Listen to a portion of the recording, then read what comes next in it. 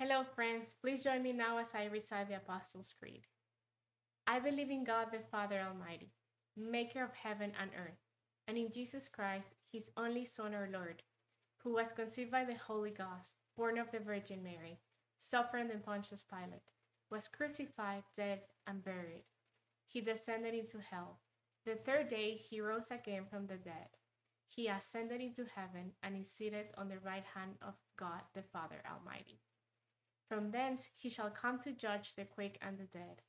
I believe in the Holy Ghost, the Holy Catholic Church, the communion of saints, the forgiveness of sins, the resurrection of the body, and the life everlasting. Amen.